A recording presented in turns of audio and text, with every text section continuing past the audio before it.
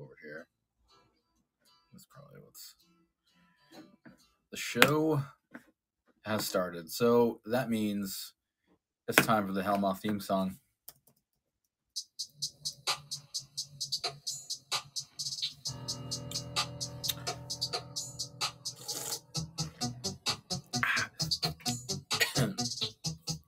This beer might be a little too much for me today.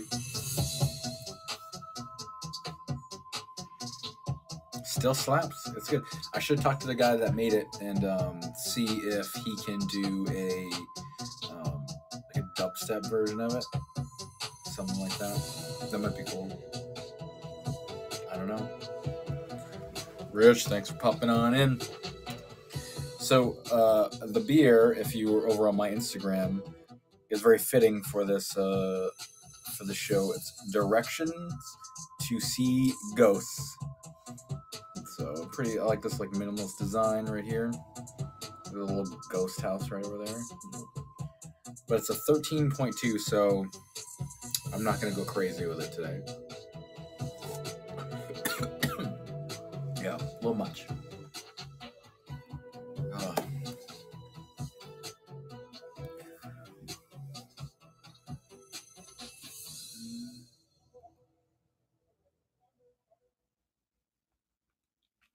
No, not yet.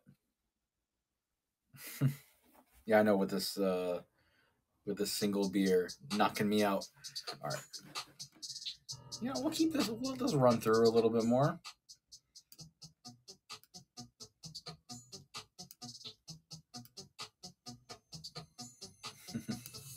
Aaron, thanks for joining up. Appreciate it. Just let a couple more people fill in before I start going over everything.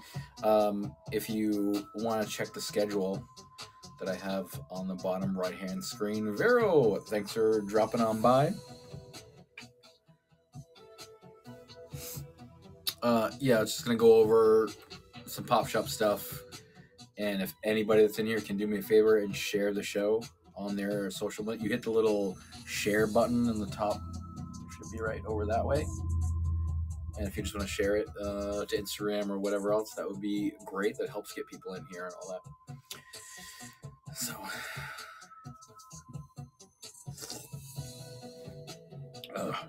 this beer is like too thick. I want something a little bit more fun, not like this is gonna like knock me out. But we'll see what happens. I guess that's how you see a ghost, is if you're passed out drunk, because that's how you see ghosts. I don't know. I appreciate it. Hannah, thanks for coming on in. So I think we got enough people in here. I can start going over Popshop.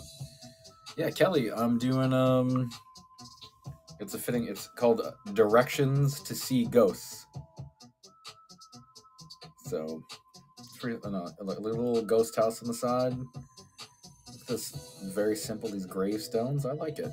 This beer was very expensive. Went to the Booze and Brews place, and it was $30 a 4-pack, and I was like, that was a little pricey, but for the show,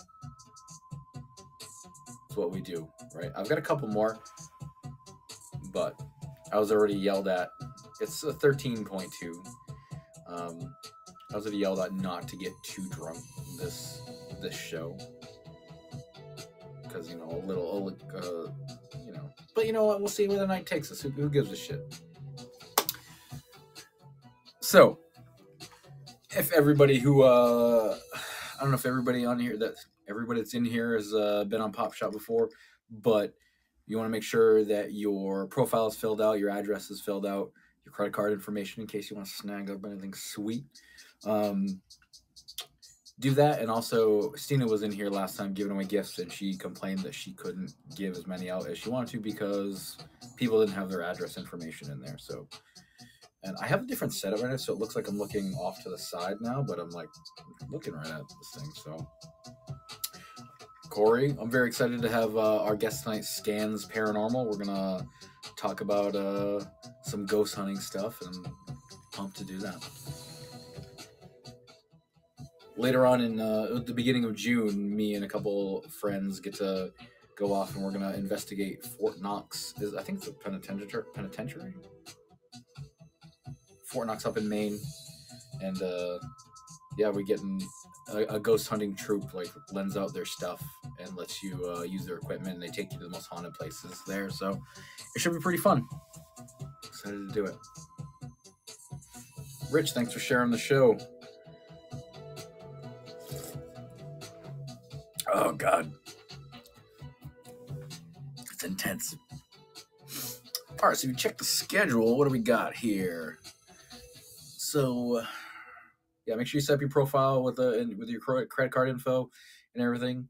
And in a few, I'm gonna do the pin drop that I'm very excited about. So I think very few people are really gonna know who it is anyway. So, but whatever, who cares? It's fun, you know. Thanks for it's coming. It's coming. It is fucking hot out. It is hot in this little. So, Vicky, my girlfriend, was telling me, she's like, "You're just gonna pour sweat on camp." Oh, thanks, Kelly. Thanks. Yeah, make sure you're following the show.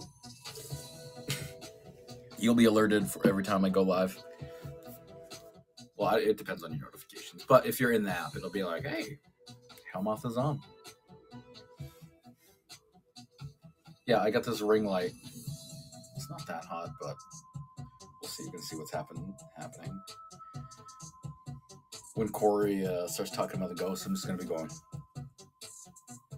So it's drooling down my face. Yeah, I mean, I should get makeup. Get Vicky in here with makeup, just powder. Now, we didn't put the AC in yet. It's only been hot for like 3 days. It's one of those things that you're just like, you know what, suck it up. But, you know, Michelle, thanks for yeah, I know the beer's gonna melt my face. Well, you know, hold on. Maybe it'll just do the opposite here. Oh, it's nice.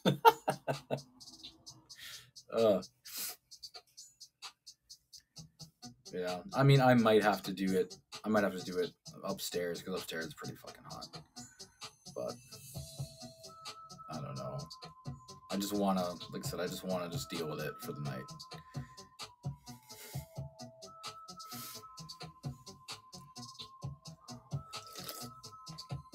Yeah, Rich, you want to come over and put my AC in? That would be nice. I'd appreciate that. Actually, now that so I'm building a Popcast studio and art studio on the top of my garage, and construction is supposed to start on Sunday, and now it got canceled because one of the guys got COVID and has to make up work that was helping me out, because I don't know how to do anything like that whatsoever. I can draw anything, but after that I was like, what? I don't know. But yeah, so that got canceled. So maybe I can put up my pool. Rich. Sunday, what we'll do, we'll get the pool all set up, beat the heat that way. James S., thanks for joining.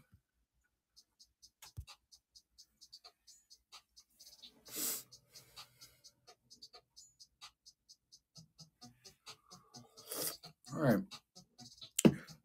So, welcome to the Hellmouth. What we do is I have a whole bunch of paranormal and cryptid theme artwork. You can go down on the bottom right hand side. There's a whole bunch of stuff for you to peruse. I kind of only drop like one thing at a time because I don't have a million things. But I've got all this like stuff that I've had for a little bit, so you can feel free to go browse, check that stuff out. Today is free shipping Friday, so you automatically get free shipping with your purchase. So feel free, load up. Up to 5 pounds, though. I think that's what we can do. But my stuff is shirts and prints. You gotta get a hell of a lot of prints to be 5 pounds. So you know what? Don't worry about the shipping if you get that many prints. All set. I'll take care of it.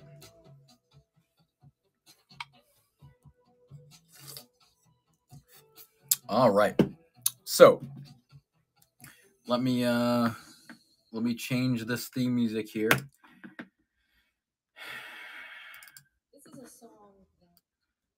So I'm gonna do so I really know how to tee up this pin drop right here, right? So basically, my teen years were formed by a radio show called Coast to Coast AM, and I would drive to shows. I'd be up all night, and if people don't know what the show is, it was a show that was on here. It was on from 11 p.m. to like 1 to 5 a.m.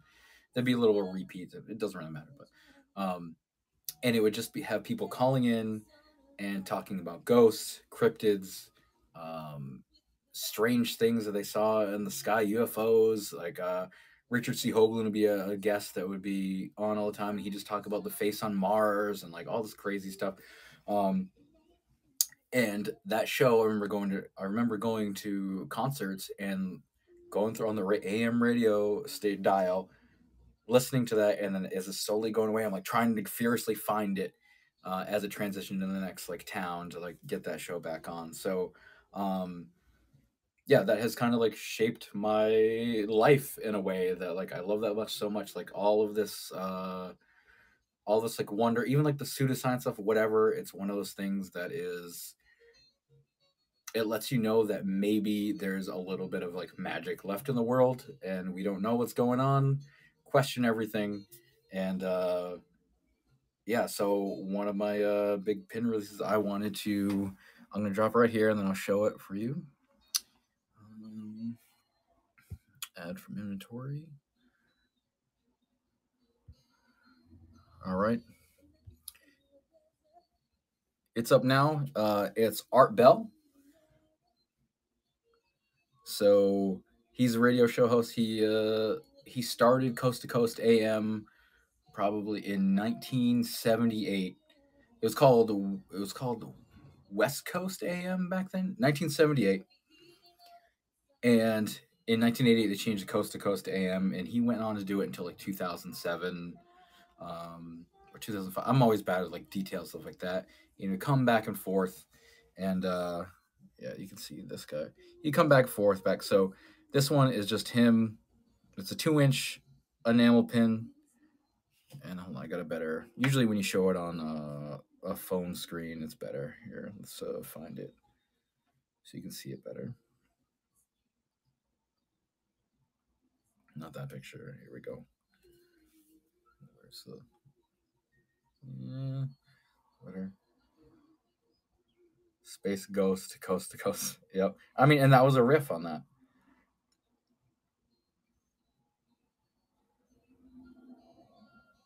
Okay, 2-inch enamel pin, gold mold. I think there's 7 or 8 screen printing layers, so it took a little while to get that there. And then look at this back mold here, the Hellmouth.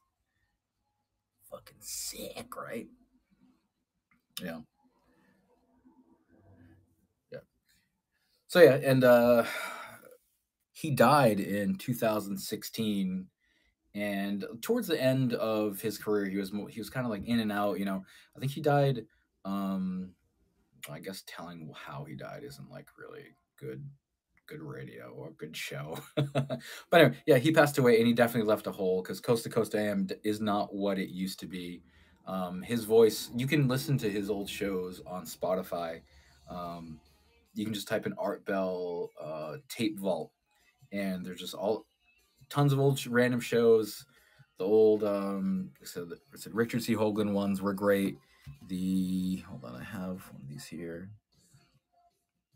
Linda Moulton Howe, which she talked about like UFOs and night sky constantly, that kind of stuff. And they had Whitley Strieber on, and it was just like so much good stuff on there. So yeah, you can check those out. And there's something that's different than podcasting today, where it's like it's a longer. Well, I don't say longer form, but it's long form and very accepting of any of the call-ins, any of the people that call to be like, I got a Bigfoot in my backyard, and he'd be like, oh yeah, well tell me about it. Like what's the experience been like. And so I remember there was a show where somebody called in and said that dolphins they were in communication with dolphins, and they were interdimensional beings here, ready to. They spread love with their frequencies that they shot, and like that was their whole point of like being here. And they talked to them, said like, "Oh, spread the word that we're here to spread love through our like echolocate, whatever the fuck, right?" And it was a 2 hour conversation, and it was just so entertained, and it wasn't just like brushed off. I guess so. I really love that. I really love the whole thing. The Art Bell like had the vibe he had on his entire run on the show. So yeah, do yourself a favor, check that out on Spotify, and pick yourself up one of these pins. This little alien creeping in the back. Yeah, these are like hard to see on here. So thank you for everybody who picked one up so far. So those will be up for a bit. I'd love to do George Norrie. I have a Carl Sagan one coming out pretty soon. And then I also have a T-shirt that's dropping. I think it's going to drop the beginning of June, mid-June. Vera, you don't know who Carl Sagan is?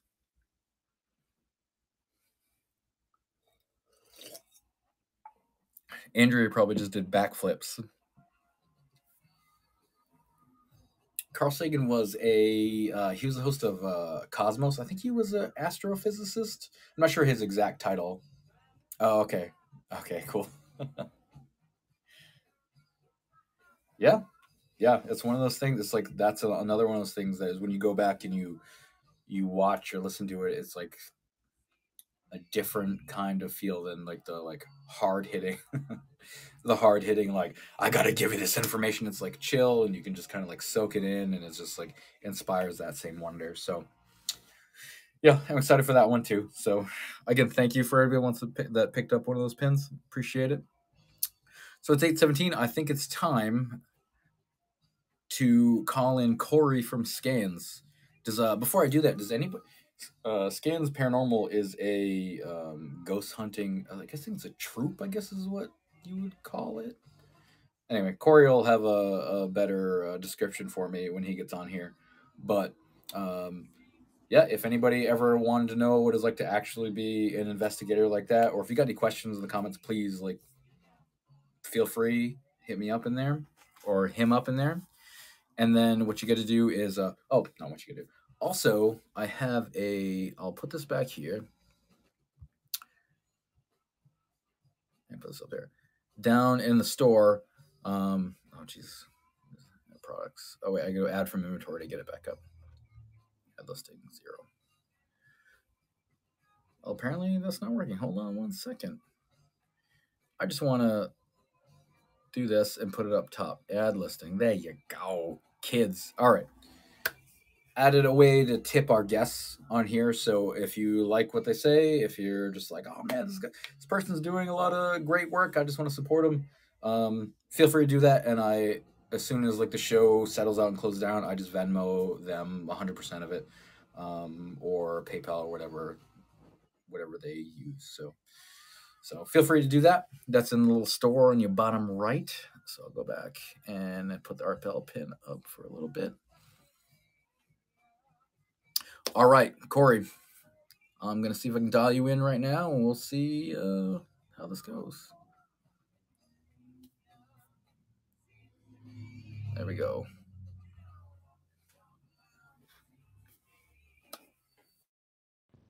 Hey, buddy. How's it going, man? Good. How are you? I was like, it's a little misty in here. it's kind of hot, So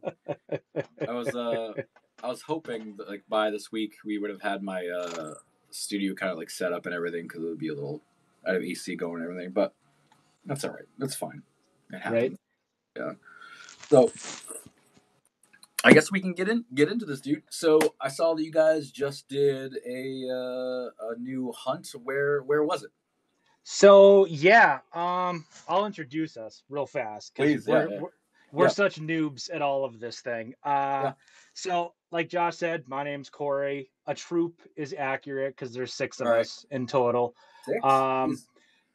Yeah, but we're if you look at our YouTube page or Facebook or even like our Instagram, it's literally we're a group of friends and coworkers who have an interest in the paranormal, and it's that Yeah. simple.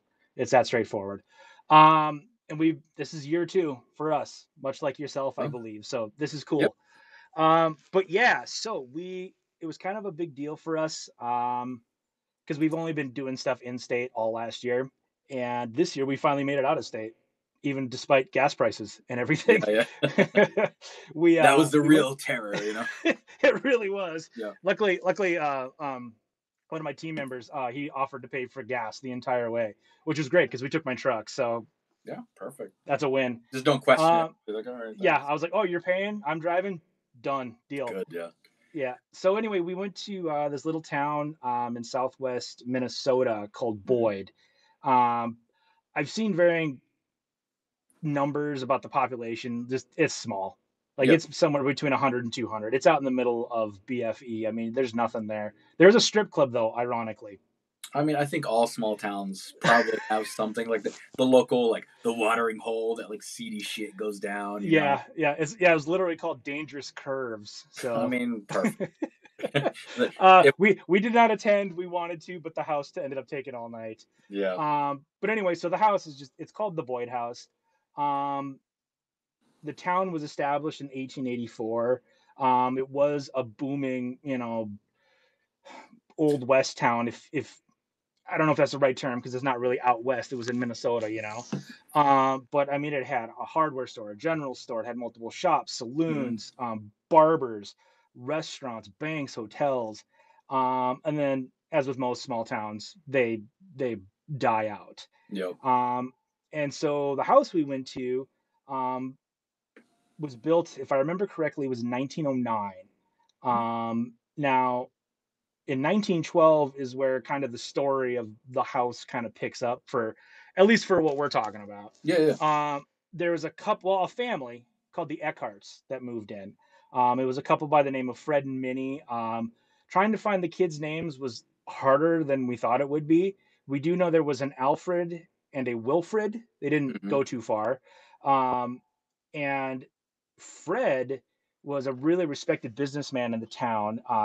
He owned the general store. He was a justice of the peace. He served on the school board, on the church board. Oh, He real helped. pillar of the community. Dude, yeah, he was. He was Yeah. like a Renaissance man. Yeah. He helped worked at the fire department. He helped to build the Lutheran church that is actually right across the street from the house. Two of the kids passed away in the house, and then in 1955, God, which one was it? Minnie passed away first, right in the living room, and then in 1958, Fred Bread, yep. passed away in like the exact same spot. Mm. They technically call it the piano room, but it's just basically one giant great room in the house.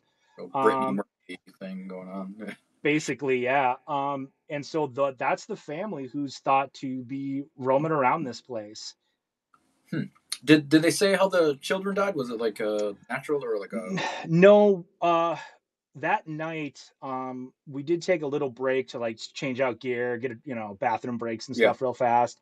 And my team member James, he pulled his phone out and tried to do some research, kind of impromptu, to find the kids because I couldn't find them before we went. Um, and we could. He had a really hard time finding them, what they actually died from, how Yeah. old they were. Granted, if we had more time to really dig into like the county records and things like that, we would have been able to. But unfortunately, on this one, we just didn't have that info. I Yeah. wish we would have. Yeah. Plus, like children. Children maybe like they're just like give them the privacy, that kind of stuff. But Yeah, no, totally, 100%, 100%. yeah, and So, yeah. So continue. Sorry. yeah, so no, it's all good. It's all good. I'm winging this. Hey, same. You're fine. Right Not on, man. worry about it. Yeah. Yeah, so it's cool. It's a big old house, man. It's 4 stories, 2,000 some odd square feet.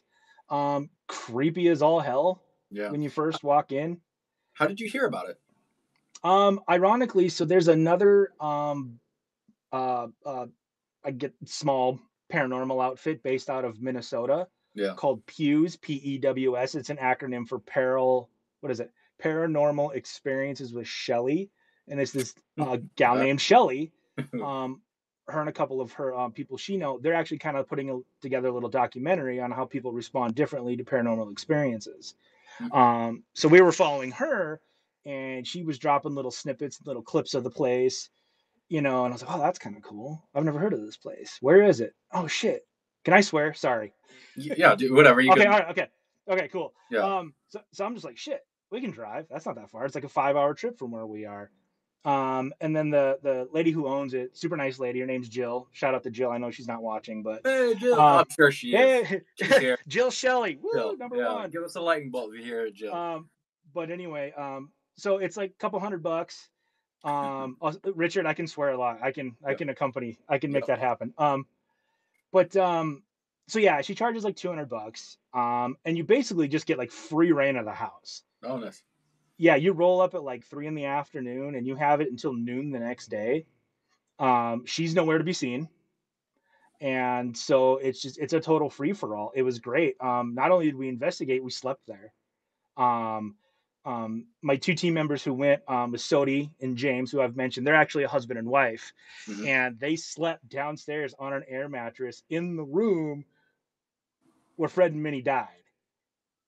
Yeah, okay. That's bold. Good. I applaud it. Now, in my game of one-upsmanship that I feel I need to do a little too often, even in my advanced age, I slept upstairs in Fred and Minnie's old bed. Yeah. Let the disrespect flow. Yeah. Admittedly, Jill did say it was cool to sleep on that bed if you felt like it. Yeah. So I took her up on the offer. It's like an Airbnb you're paying for, like, basically, yeah. But so yeah, we actually slept overnight. I'm pounding through the footage as fast as I can right now to get through everything, and I don't know if anything happened. My 12-year-old asked me when I got home, "Does anything happen while you're sleeping?" I'm like, buddy, I was so goddamn tired. Yeah. I passed out. It could have sat down next to me and started rubbing my leg. Like I was out. Real Ghostbusters situation with Dan Aykroyd. Yes. Thank you very much. You're like, fingers crossed. I'd have some explaining to do to my wife when I got home. Yeah. Well, the views will just go right up, so you'll be good. Right. But yeah, it's a super cool place. It's if there's anybody out there who's interested in this and lives like in Minnesota or is within driving distance, like I highly recommend checking it out. It was worth the money. We had an absolute blast.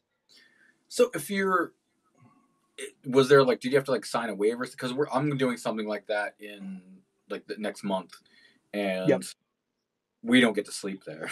Unfortunately, when I get out at 4 a.m, I'm like, am I supposed to get a hotel to tent? I think right. So did they if they let you sleep, you have to sign a waiver and be like, hey, we're not responsible if something crazy happens and all that kind of stuff? Yeah, you're spot on, man. Yeah, that's totally what it was. There was, make sure the place, take the garbage out when you guys are done. Don't leave the place a mess. The typical stuff. And then she also had a few rules in there of no smudging, so no saging the house, anything like that. There goes. Nope. Killing her bread and butter, Yeah, right. I was like, man, come on. But another one was no provoking. Which even our infantile state of Scans Paranormal, that is for some reason, that is my go-to immediately. 100%. If something doesn't happen. So I had to rein myself in a little bit, which was fine, I guess. It was whatever. So there was a waiver. We had to sign it. Everybody had to sign it. Anybody who's in the house has to sign it. Luckily there was only 3 of us. So if you're telling the ghosts to go fuck themselves, how is she gonna know? I mean, fair point. Yeah. You you saw that the Ouija boards and dolls, all my stuff. Yeah. That attic was batshit crazy. Yeah. It was the craziest place in the house, not even close. And so it took everything I had to not because Sodi, she swears up and down. She has a house rigged with cameras. She probably does. Actually, funny story, James. He has one of those like machines that can like pick out like hidden cameras. Yep, see there he is. That's James actually. I checked. Oh, Yep, nice. that's James right there. Yeah, he checked it out. Looked good. But anyway, it took everything I had not to, because like Sodi thought she saw something. Like she's convinced she saw, if I remember correctly, a head, a shoulder, and an arm in the stairwell, and then it came up the stairs. Oh damn. Yeah, and there was even a point up there where we're just asking questions. We got the spirit box on the Ouija board, and I'm like, I'm you see it in like the TV shows or Yep. whatever, and I'm like I don't know, whatever. Man, Josh, everybody, I got so angry, just rage for no reason. It started to just build out of nowhere. Um, and so I was like, oh, you want to play this game? You Yeah. want to do this? But I couldn't do it. And I'm afraid because we're going to put this out on YouTube and, Right. and Instagram and whatever. I don't want her to see it. I mean, Yeah, she's you already gotta got be my money. respectful. I'm just joking about the. She's got my money. So I guess in Yeah. reality, what is she going to Yeah. do? Right. But you got to be respectful of the places that you go and follow the rules and all that kind of stuff. Yeah. So I don't know if anybody else has checked out some of those videos. So if the attic was very active and like what? So yeah, still a thing. Yeah. So yeah, we're still new. We're looking for that holy grail still of a shadow person or an apparition. So right now it's a lot of sounds. We started the night in the basement of the place, which ironically is much newer than the house. You can tell that it was built much or added on, I guess, much later in the house's life. Like the bathroom down there is like way new. It's like actual sheetrock on the walls. But while we were down there, we caught footsteps above us creaking across the floor. James and I both heard, and this is something we heard kind of throughout the night that I am not down with. These like whimpering little cries from behind, and they're very unsettling. I don't like those when that happens, and it happened throughout the night. There was multiple times we heard that in different rooms, all over the house. And the house was really crazy because you know I remember we were in the parlor room, where the Eckharts died, and on the website for the house, they claim that you can sometimes hear the piano being played. Um, and for the longest time, we're sitting there, and it just kind of feels dead. Like you don't. It's hard to explain if Unintended. you. Yeah, it's hard to explain if you've never done it. Like you're just kind Yeah. of sitting there, and you're like, it feels like you're hanging out in your living room with your buddies, and it's Yeah. just whatever. And then out of nowhere, behind me, I'm sitting on this couch with my camera trained on the piano. I'm like, I'm catching this piano going off. I'm doing it. And out of nowhere, there's this really loud, like bang or creak. It's behind it's like directly behind me. Um, Yeah, I that's hear it. jarring. Yeah. I hear it. They hear it. We go a little bit longer. We're still just doing our thing. Boom! There's another one.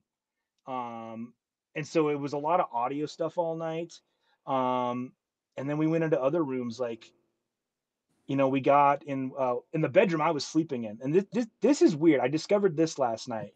So we were doing a spirit box session in that main bedroom where I slept, which earlier in the day actually got these crazy EMF spikes, just I mean, out of nowhere. Um, and so we're sitting there doing a spirit box session, and as near as I can tell, it was a boy, like preteen, teenager age is what he kind of sounded like, and he said it's Charles. It's just clear as day, Charles. And I wasn't thinking at the time, and I don't know if it has anything to do with it, because I was the one who was in that room with the EMF spikes, and I felt the surge of energy going just through my whole body. And then it says Charles later in the night, and I don't want to draw too many conclusions, obviously. Right. But I got a little guy, I got a 3-year-old at home named Charlie. So now this is where our newness comes in. If I was a bit more seasoned, I would have followed that up immediately. Yeah. Like, I yeah. would have caught it. I would Yeah. have caught it in the moment. I didn't. I let it go. I was like, Charles, oh, okay. Hey, Charles, how? And Yeah. I just let it slide. Um, and then other rooms were surprisingly just there's what they call the girls' room. Mm-hmm. I don't know if it was the little girls' room, but there's a couple doll houses and stuff in there. Super super mellow Hmm. feeling. The parlor was super mellow feeling. The what is it? The boys' room they call it. They even have this. I don't want to call it like a possessed painting. That might be a bit of a strong term for it. Yeah. But there's this weird painting in there, and it's got this crazy backstory about this lady just needed to get out of her house or whatever. Um, I sat in the closet in there, and it was just hot. I just sat in there and just sweated my ass off, and Yeah. nothing really happened. Yeah. Um, So like I've been on there's I stayed at a hotel up here at Mount Washington Hotel, and there's I think Ghost Hunters did a special on or whatever, right? And I tried to get their haunted room that was there, and they're like, "Oh, that's booked for years." And I'm like, "Oh, okay, sure, right." So, but it's like one in the morning, and me and my girlfriend we go up to we were like, "Oh, let's just go by that room," and right when you enter that hallway, like when you were talking about how like everything like kind of changes, like sometimes like you're hanging out with your pals and all of a sudden you're like, okay, I can kind of feel something. Right when you walked in that hallway, it was like the air got like sucked out of the mm, entire place, and then we're just like, okay, and we're slowly like creeping like up to the door, and we hear like bashing around inside the room. Like it's fucking 1 a.m. Like what is who's unless they and like well maybe we'll like hear maybe they're like doing an investigation because like what it's a a haunted like it's pretty popular I think, and it's just like crash, moving all this stuff. I'm like, what the hell's going on? Not saying there's ghosts or anything like that, but it was just like right. something weird is going on. But like, you definitely get that like everything just like kind of goes out, and you do have that like odd feeling. Hmm. But when I had a couple weeks ago, I had paranormal like she's a tour guide up here. I'm up in New England. I'm in Rochester, but like Portsmouth. Hmm. Pretty old. There's a lot of like a lot of old houses, a lot of tons of old cemeteries from like the 16, 1700s, and so she gives tours, and there is she's talking about how and she speaks to ghosts and like she does like dowsing and all this kind of stuff. She has like a Okay. anyway. She was saying that the it's another dimension. I mean, of course, she doesn't know. It's like what she's positive. Another Hmm. dimension, like layered on, like close to ours. So we're seeing into it. So when you're seeing that kind of stuff, and when you're seeing like you're like, I can understand like, oh, the other dimension is filled with a menagerie of beings, right? Hmm. So I'm always like curious of to what something like that would be. Like you go in an old house and it has like maybe these like people that died there and they're attached like through this like thin veil or whatever. But whenever people are like, oh, I heard like a piano, I heard like, or I smelled like or like somebody's perfume or like roses or whatever Hmm. the fuck else is thing.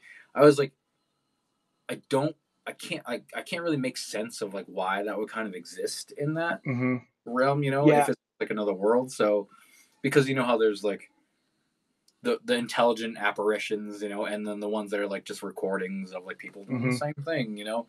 So I don't know. I mean, I know we won't know until we're dead, and maybe even then not. But I was just like trying to make sense of that stuff is like kind of fun to try to explore, and like hearing Hmm. the piano, I'm like, what? How does that reverberate through dimension or whatever else? You know what I mean? So I think that's Yeah. Mysteries that I will never oh ever yeah, figure out. yeah. Unless you stare into like a pool of water, like in like a little like John D thing. But yeah, so you're pouring through all the footage and everything like that. So so you're saying like those couple like spaces are pretty calm. Like so the attic was the one that was the Yeah, most. it was that attic. And so and when we got there, roll it back to when we rolled in and we're just walking around the house, and I'm like, oh shit, the attic, cool, I'm going up here. I come up and I get to the top of the stairs and I hang a right, and there's those fucking dolls and that Ouija board Mm-hmm. just sitting there, and it's just like I need an adult. This no, this is not okay in any way, shape, or form, Are man. you like a doll person that's like kind of like iffy about dolls or? Certain ones. There were three there, and there was only one that I had real major issues with. Mm. And most of the time I'm kind of okay with them. It doesn't bother me. Ouija boards, I'm like, that's a non-starter for me. I don't fuck around with those at all. Not even a little bit. If anybody out there who likes to, good on you. I ain't messing with that stuff. Mm-hmm. But it was that attic, and we went up there, and what was crazy is when Sodi had, oh, holy shit, I just saw something. I just finished setting up this laser grid and this like laser tripwire, to where it's a laser and it's shooting at a sensor, and every time that beam gets broken, that sensor beeps and it logs an event. So you can break it with your hand and it keeps going. Well, if it's that beam is being broken and it's registering events and there's nothing there, obviously the thought is somebody else is walking around, right? Right. So she sees it, freaks out. I bombed down the stairs immediately. I'm that guy too. Something. Oh, I'm going. Bye. Later. Hope you guys are okay up there. Ran down, yelled around, didn't see much. But then as soon as I got back up, that's when it started. Our laser beam was being broken. I wasn't doing it. There was nobody there. We started to. I mean, James was the whole time. He felt his arm was being just like slightly like caressed, if just real softly. Maybe he should have spent the night in the bed. Maybe they liked him. Maybe they wanted some weird menage a trois thing. Yeah. I don't know. But we had that. We had EMF spikes just in the middle of the room, man, in this old house. Just instruments were going off.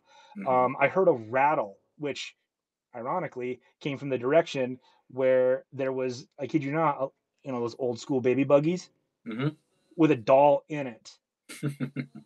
Like, I went. It sounds kind of made up, but it totally. I was just standing there. We're asking our questions. I'm looking at the EMF meter because it's kind of mellowed out now slightly, and there's a rattle from back to my left where that damn buggy is. And what was weird is we didn't really get any responses on the spirit box, near as I can tell. I haven't quite got to it yet, but in the moment there was hardly any like, oh man, did you hear that? It was like touching, like Sodi felt something brush across her face. A couple of times I would get up close to those dolls and the EMF meter would start to like flash red a little bit when I would get closer to the dolls. It was just a really eerie feeling up there. And then after I did like, the EMFs around the dolls, that's when I got mad. I was ready to start throwing shit. And I don't know why. I had no reason to be mad. I was having a great time. Was it like a slow build or was it just like instant? No, it was bang, like that. It was instant out of nowhere. I'm feeling good, having fun with my friends. We got stuff happening. This is rad as hell. And then boom, I'm going to start throwing shit. And that's not me. That's not how I roll. Like you can do something to make me mad, but I just don't go mad. Yeah. That's just not how it works. It was spooky. It was real spooky. I wasn't a fan of it. I wasn't saying I was getting possessed or anything, but man, there was something weird happening up there. Yeah. If anybody goes to the Boyd house, go to the attic, please. make it right. Jot it down. Your little field notes. Yep. Oh. I still have. What else do I have to go through? We put a night vision camera and one of our other laser grids on the stairwell, because that's where supposedly apparitions and shadows are seen. I don't even have that footage on my hard drive on my computer yet. And that thing ran. That thing ran all night long. So I'm really, crossing my fingers. I'm hoping we catch something on there because that'd be rad. Yeah. Is it just you? Like, I know you got your group of friends. So, like, is most of the equipment your stuff and, like, you're going through all this stuff? Or is it kind of you're all divvied up and so like, hey, I've got this one and, Right. Yeah. So we have divvied it up. I've purchased quite a bit of gear. The Spencers, as I'm going to call them from now on, that's James and Sodi. They got a bunch of stuff. And then going into this year, I politely asked James if he would help me like if they would help me go through the footage, help edit things. Yeah.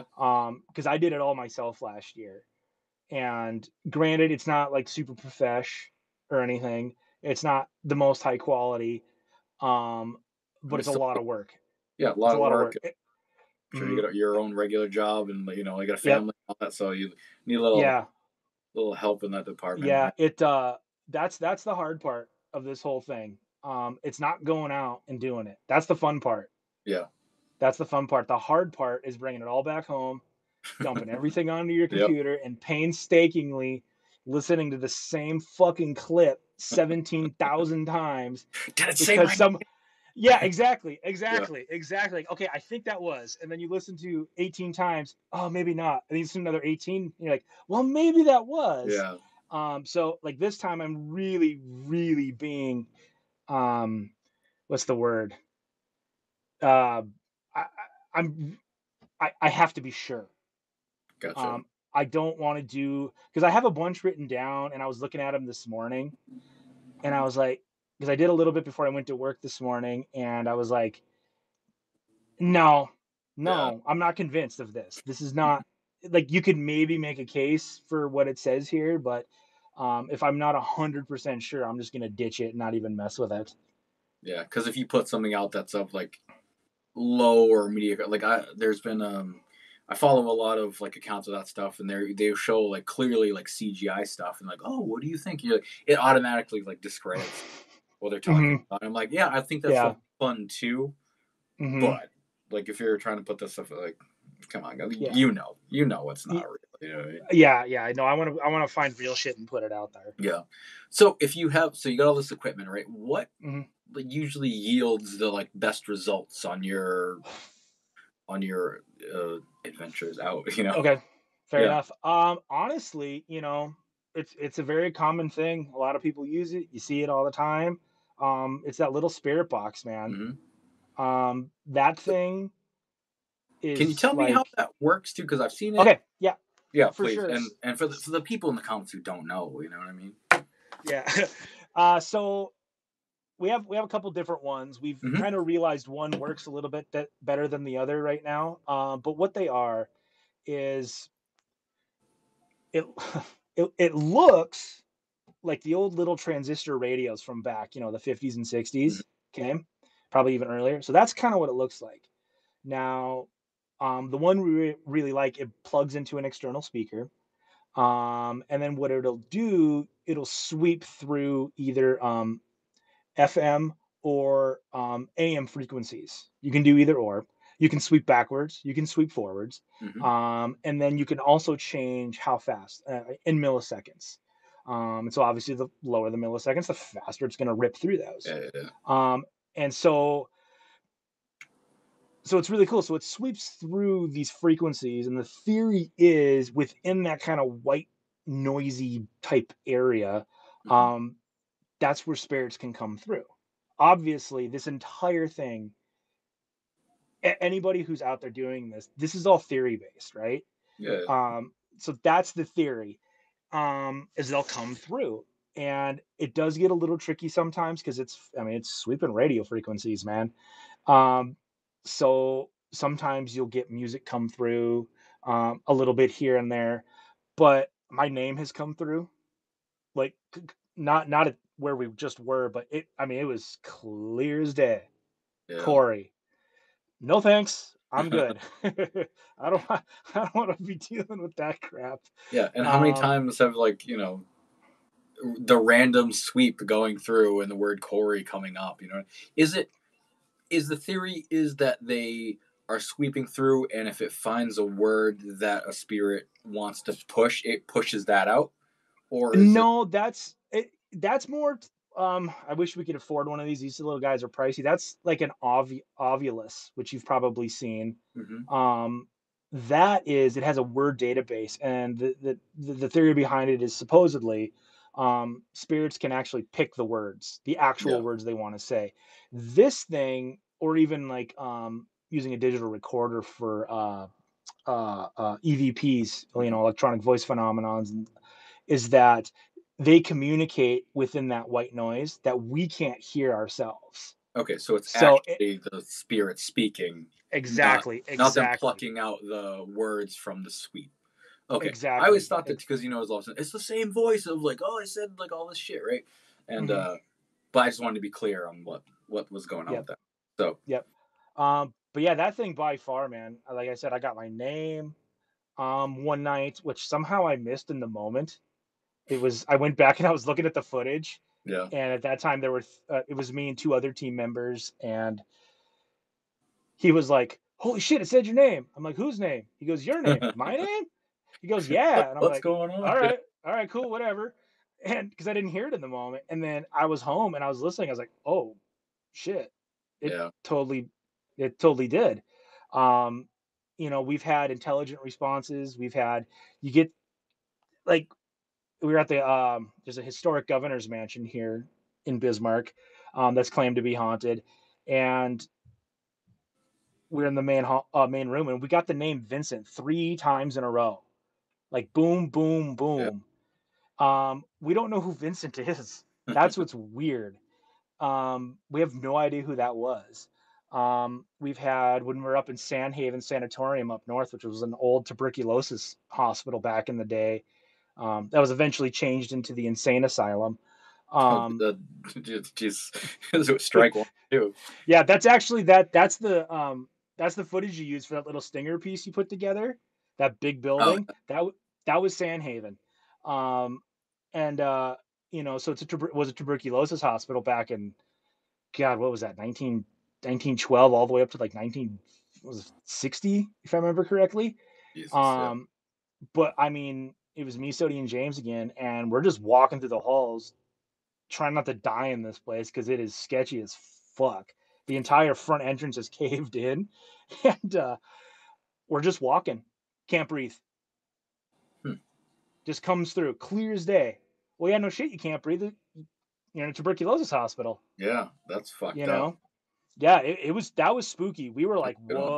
what is going on? But yeah, that little guy has been our saving grace most nights. Oh, man. Rich, thanks for the tips here. So everybody else that's in here, if you like what Cory is talking about and like the discussion and stuff like that, don't forget to go ahead and you can tip him, and I send that to them after everything. So and whatever else. Uh-huh. So okay, so that the spirit box is probably the best one. Mm-hmm. So, I had a dude come over and Oh, woo. a dude come over and we did he was checking my fuse boxes, and he Mm-hmm. had one of those FLIR thermal imagers, right? And he's like, oh yeah, these, and I'm just like looking at it, 'cause I'm like, oh, that's so fucking cool, right? And so he's like, oh yeah, these things are so expensive and all this kind of stuff, right? And he's going through, he's like checking the fuse box, and we see um we see our reflection in the metal of the fuse box. And Mm-hmm. I was like, these things are like way more sensitive. He's like, oh yeah, you got to take a class, and you've got to like learn how to like go through like all these like different anomalies to like kind of check off. So Mm-hmm. like I like the FLIR stuff, like the footage you see, but I was like, oh, this is like this would be rife with like false positives, I guess would be Yeah. what to say. Have you You looked know, into like, getting something yeah. like that? Yeah, funny you mentioned that. Actually, James had scored, and I think I told you this when we did that little tech test a while ago. Yeah, He had gotten one that he could plug into his iPhone. And there's a little app you download, and it's made by FLIR. It's made by the guys. yeah. So anyway, so we got to play with that when we were at the Boyd House, which was cool. And when you said false positives, it immediately triggered in my brain. We're up in the bedroom. I'd mentioned there was weird EMF spikes when I'm up there by myself. So I'm like, guys, get up here, freaking out. And so they come running up, and he brings that with, and I'm looking at it, and I'm looking at Sodi. She's now overstanding by her spirit box on the right side of the bed, and I'm looking at it, and I'm like, what? You could see the bed, and then right where she's standing, there's this weird spot of heat on the bed. She's not standing on the bed, right? No, false. It was a false thing. It was the bed. The comforter was actually reflecting her heat. Mm-hmm. So there I was. I was like, oh, holy shit, what is that? What's going on? Oh Yeah, yeah. no, it's just reflecting shit. Yep. So yeah, that was fun though. That was fun using that thing for the first time. Yeah. Yeah, I think we like walked through like my garage and you could even see like a full minute later you could see like just the footprints. I'm like, this is crazy. If we're leaving like that kind of impression on the world like Yeah. that, just like it opened. I think I read just recently that like human beings see like 0.05% of light that's available to be Yep. seen. You know, Mm-hmm. man, that's Yep. And that's another. That's one of our tools too that I like a lot. Unfortunately, hasn't really caught anything. Is our full spectrum camera, which I adore. So for those who don't know what it does, it basically sees, um, like you're saying, the spectrum of light that our eyes cannot see. mm-hmm. And so it'll see an infrared, it'll see an ultraviolet. It's super cool. It's super cool. So everything has this weird kind of like purpley tint to it. Unfortunately, we haven't got like any actual movement or seen any random figures on there. But it's to me, it may not be the piece of equipment that's got us the most stuff, but it might be my favorite piece of equipment. I Yeah, just think it's like I think it's the coolest thing ever. yeah, like pulling like the veil to the side and me and getting to Mm-hmm. see what the world Yep, how different it is. that's exactly it. That's pretty cool. So Mm-hmm. if when you're so like the Sand Haven that you just went to or went to a Mm-hmm. while ago, Mm-hmm. did you just kind of like randomly kind of be like, hey, this sounds cool, or did you like seek out? Because there's like me and like my friend we're trying to get into like some places around like in Mm-hmm. town and stuff, and we're like, well, some of it's like state owned. Yep. So are you taking that into consideration? Because there's also been places where I'm like, fuck it, let's just go in, kind of deal. Like, are you trying to be like super legit about it, or just be like, well, whatever we can get into, cool, or Yes. all right, cross So T's, it's dot all guys. I guess it's kind of a combination of like we'll get in where we can, but we're gonna try and be like respectful and legit about it. Yeah. Um, a couple of weeks ago, I got over my fear of rejection.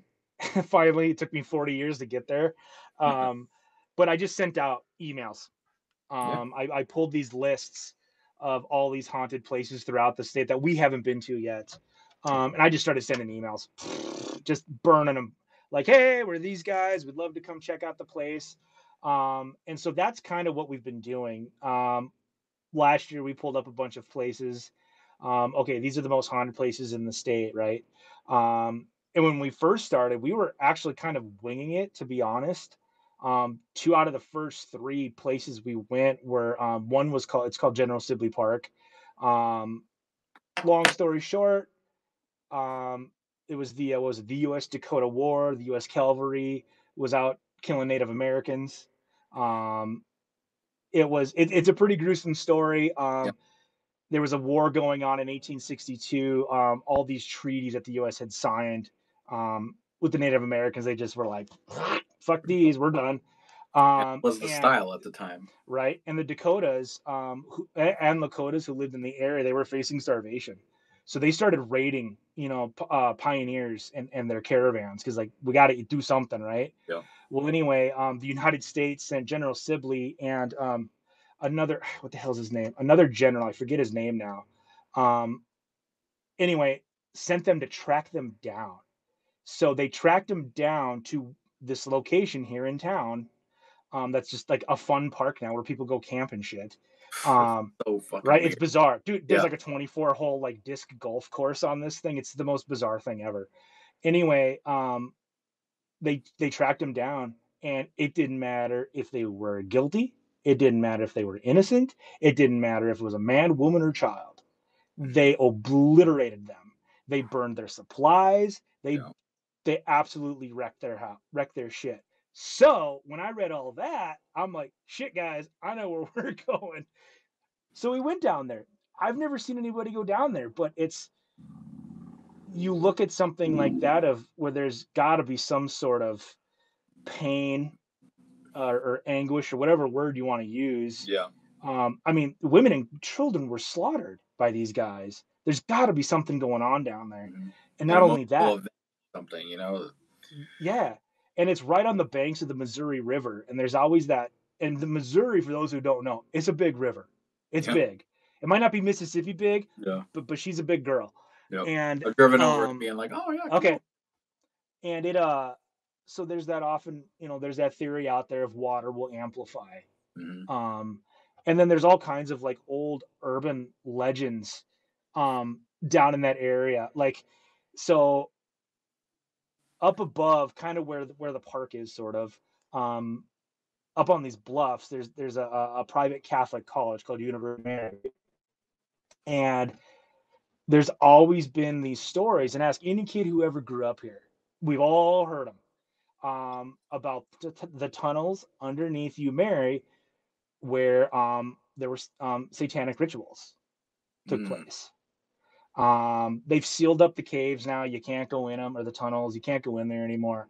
But I mean, every kid who's grown up around these parts, they've heard that multiple times from multiple people. So there's got to be a grain of truth in there. And then also, literally, like right next to the park, there's a Girl Scout camp called Camp Nietzsche. That there's urban legends of that place being spooky as all fucking get out. So when I put all that stuff together, we were just like, guys, let's go down there. What the hell? Yeah. And same thing with the remnants of an old Indian village, Mandan Indian village north of town called Double Ditch. You know, kind of the same thing. It was an old Indian village. There was at one time they had what was the estimates? 160, I think, houses, 2,000 residents. Like it was like a functional town. And then smallpox came and wiped them out. Yeah. And so we were like, let's just go there. And then Sandhaven was very much, we had gotten wind. So that's on Native American land. It's on one of the reservations, the Turtle Mountain Chippewa, to be exact. They own the land it's on, and they had gotten a 500, I think it was a 500,000, seems small, but maybe that's right. They had gotten a big ass grant from the United States government to tear it down. Because like I said earlier, it's I wouldn't advise anybody to go because it's sketchy. Like, in all honesty, a floor could fall out as you're just walking along. It hasn't been kept up. They just let the elements beat the hell out of it. And so when we heard that they were going to tear it down, we were just like, we have to go. We have to get up there. Because it's well known in the state. It is like the haunted place in the state. This is it. Zach Bagans and the boys from Ghost Adventures, love them or hate them. They were there. So yeah, we just went. It was real spur of the moment. Unfortunately, a lot of team members couldn't come with because it was just like, hey guys, we're going. We might not have another shot. And in a weird way, that one to me is still the one that got away because we went up during the day because we didn't know, and we knew it was unsafe, and we've been wanting ever since. I'm bitter. I'm fucking bitter about it. That we haven't been able to go back up at night because now it's like a class B misdemeanor or some shit to go in there now, and because I wanted to go do a proper night one, so yeah. I wonder what it is like. Yeah, with all this stuff, of course, like nighttime investigations, like add to the dramatic factor, and adds to like you're all kind of like tuned in, everybody's honed in because you're waiting for something. But I wonder why stuff doesn't happen typically during the day. Like I wonder what the energy. Yeah. So I was looking into that because we were discussing, because I'm coming from, I started watching what was like Ghost Hunters back in the day with Taps, that was the OG, right? Yeah. Which their new season, FYI, everybody's actually really good. That's where I started watching all this stuff, and you always see it at night. So in my brain, I'm like, we have to go at night. Like, duh, everybody goes at night, right? And we were debating, one of our other team members, she was saying, well, why can't we go like in the middle of the day? It's, if they're there, they're there. Right. In theory, right? Which makes sense. But I was doing some reading while we were kind of trying to figure all that kind of crap out. And so the theory again is that at certain times the veil is effectively lifted or it gets thinner. Yep. It's at dusk, it's at midnight, and it's at dawn. So that's why I'm like, I want to go at night, because I know at the very least we'll be there at midnight. You know, we might not hit dusk necessarily or dawn. God, I won't make it home. I'll sleep in my truck. But we'll be there at least for midnight, and we'll catch that quote thinning of the veil. And so I don't know if that has anything to do with it, because even though we're at Sandhaven during the day, we got stuff during the day up there. And now I don't know if that's because, again, tuberculosis hospital. I'm sure plenty, you know, you got that. It was a 50-50 shot, man. Like, via con Dios, good luck. It you know, and some of the treatments for it were brutal. You know, I believe what was one of them was like, wasn't it puncturing their lung? Yeah, just to and it's like, yeah, no, sorry guys, I don't think that's gonna work. You're just like, right? Yes. And then they turned it into an insane asylum, and they literally called it the hospital for the feeble-minded. Yeah. So you have all of that in this space. Okay. Death, suffering. We've all heard it before about these kinds of places. But then you kind of factor in that it's on Native American land, and how spiritual those people are, and the mysticism that they kind of carry with them. So we got stuff during the day. We got a ton of shit during the day while we were there. It was nuts, which is why I was like, we're coming back at night. We're coming back at night. And then the local sheriff was like, fuck you. No, you're not. We're shutting the place down. Nobody's getting in ever again. So it's hard to say. Yeah. Well, it's funny you bring up that, you know, like on indigenous lands, they're like more in tune with like nature and spiritual stuff. I had just finished an audiobook called Homo Deus, and it's just basically, and the only reason that I listened to it was because he was like hanging out with all the elites and like hanging out and going to like the World Economic Forum and the author, and I was like, let's see what he's got to say, right? So one of the things, like one of the chapters in it was talking about how human beings, like we were like, you know, start off with like animism, and then we went over to like theism, and then monotheism, and then that's when we went to monotheism, it took us away from nature and made it more about like man and like connection with the sky god, right? And then it went to liberalism, which is not like the political thing, but like the thought of human beings like the center of everything kind of deal, and just kept pushing us away from, you know, the connection with like, you know, any spirituality or anything like that. And then one thing that was interesting, because it was a kind of like a futurist book, but the book was saying that like now that we're past liberalism, it looks like we're going to be going into dataism, which is like the worship of all data, you know, but like runs into slippery slope because data is all skewed and all this kind of stuff. But anyway, going back to what we were talking about with the spiritual. So if we've been so separated, you know, because like it or not, we're part of like kind of like the West world is basically built on monotheism, you know, and if we're not like in touch with that kind of side of spirituality, we're like, and then we're kind of using it as like, it's a novelty that we're seeing this thing. Whereas like if somebody was an animist, they're like, oh yeah, the spirits everywhere. Or, like, you know, everything's all this, like I'm in touch with this because like I actually practice, and like that whole thing where like, you know, when you're psychic or you or like you're empath or anything like that, you like practice and hone that stuff. So the more you do this kind of stuff, the more stuff you're going to get, because you're going to come into those cues that you like, Charlie or Charles, you know, and they'll be like, oh yeah, where you just like skipped it before. So I like that fact that like, you know, indigenous people that or the more spiritual people, like they're going to be like, that land is going to like be able to, that veil is a little bit thinner, be able to see through. So I wonder if there's some kind of like blanket of consciousness that like clouds us being able to see into like that kind of stuff, you know? I'm sure there probably is. I mean, you know, that's that General Sibley Park, when we went down there, Sodi brought her good friend Kato. He's of Lakota descent. And he came down there, and we had some. I can't say the word because it's Lakota. But he said that the Lakota language was coming through our spirit box. And then when we were done, he had us. When we got to the edge of the forest, we got to our vehicles. In order to make sure our souls weren't trapped there, or our spirits, is you had to call out your name and ask it to come back. And that was a Lakota thing. Yeah. So it was nuts. It was crazy. Yeah. Every single one of us did it. We did it again when we were up at Double Ditch. So yeah, and in my world, I'm sure it's blinders. Yeah.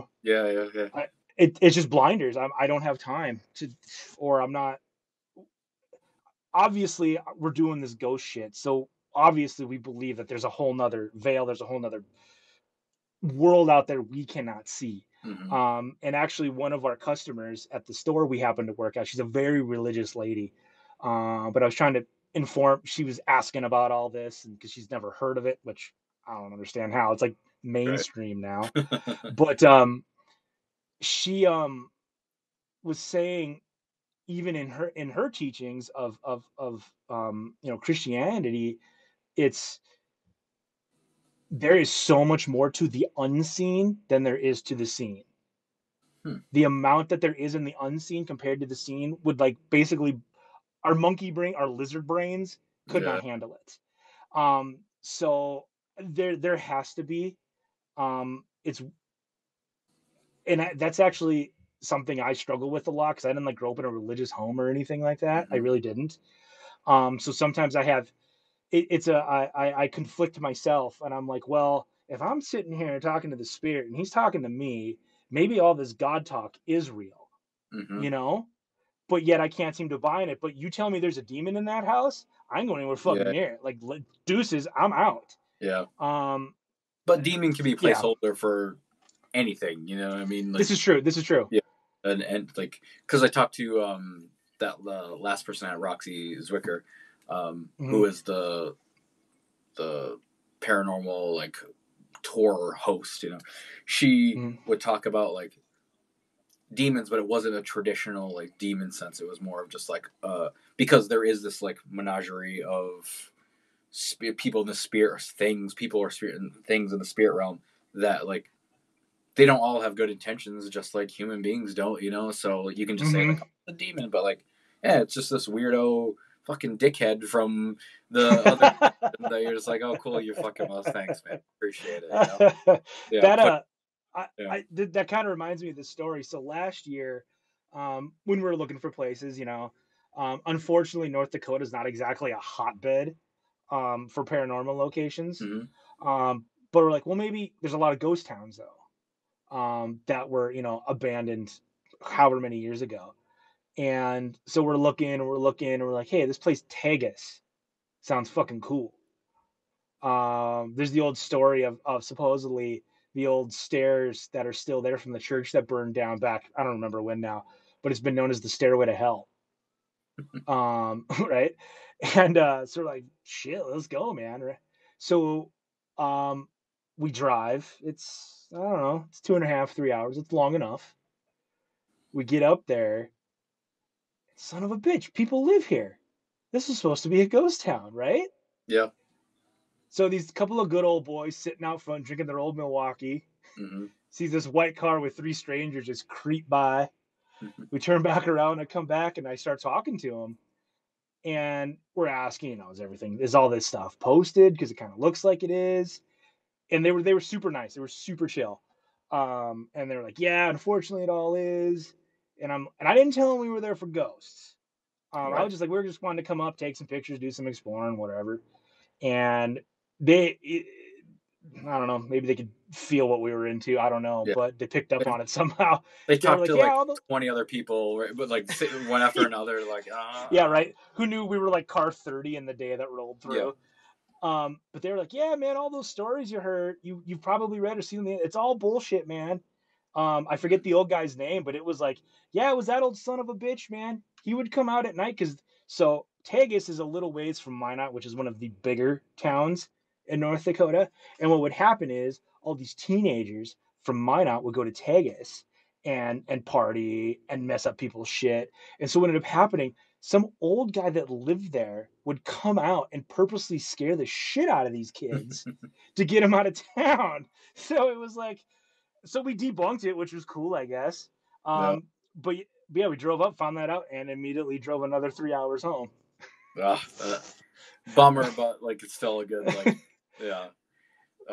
That runs. We went to me and a couple of friends. We were doing a cross country trip, and we went to Centralia. That's I think it's in Pennsylvania. The what Silent Hill was based off of, with the coal fires. Okay. Around. So we're just like, fuck yeah, let's go. You know, let's do this. I think we only drove like an hour out of the way, and goes up this giant hill. And it's like, well, we're supposed to be right here. Like, what the fuck's going on? And then you just see like people outside there, and like everything you read online is like, it's a ghost town. Nobody lives there. The town was evacuated. Like you go around the country, you see like these people like loading a couch into like a back of a truck, and just like people living their day to day, and you're like, all right, this is weird. And so we drive around, and we're like, because there's supposed to be like one road that is there are like 3 houses there. There's supposed to be like one road where like was all cracked and fire was coming out, this kind of shit, right? And so we're looking for like supposed to be right here, and we ended up just talking to somebody, and somebody that was like sitting outside, and we're like, hey, we're like looking for like that like old, I forget what the name was, you know, it was some kind of highway. Like, yeah, it's right over there, and it was like overgrown, and it was just like a strip of road that had like cracks in it. And then you could like smell like the smoke coming out, which was kind of cool. So like that coal fire was still burning, but it was nowhere near like, yeah, there were like Richmond with me. There were a lot of empty lots there, but like there was still like a functioning town, but it was supposed to be like this, you know, the government made everybody leave, you know, because too right there. So it was, I feel like, you know, myth is more, you know, satisfying than the actual what actually, you know, is going on. It sure can be sometimes. Yeah, your shoes would melt on the cracks because, like, you know, it was just so hot right there. But like, yeah, I thought that was awesome. But at the same time, I was expecting, you know, you watch Silent Hill and you're like, oh, it should be those flames everywhere and this kind of stuff. So it's cool. But you must run into that stuff a lot. Like if you're actually going out and investigating, of like people pumping up, or you know, the internet pumping up these things, and you're just like, well. So one thing, not so much. Sandhaven kind of like, it delivered, even though we were there during the day, it delivered. Yeah. You know, some of those other places we went to, the governor's mansion didn't quite live up to the hype.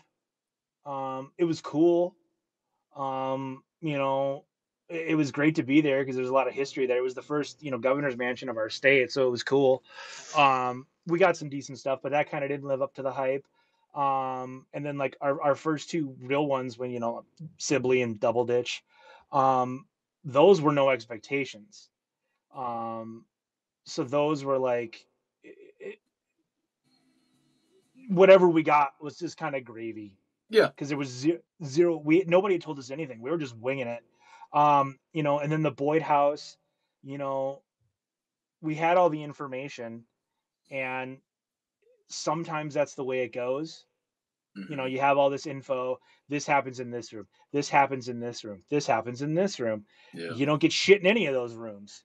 Instead, you're up in the attic shitting your pants because there's fucking dolls sitting around a Ouija board. Yeah. You know what I mean?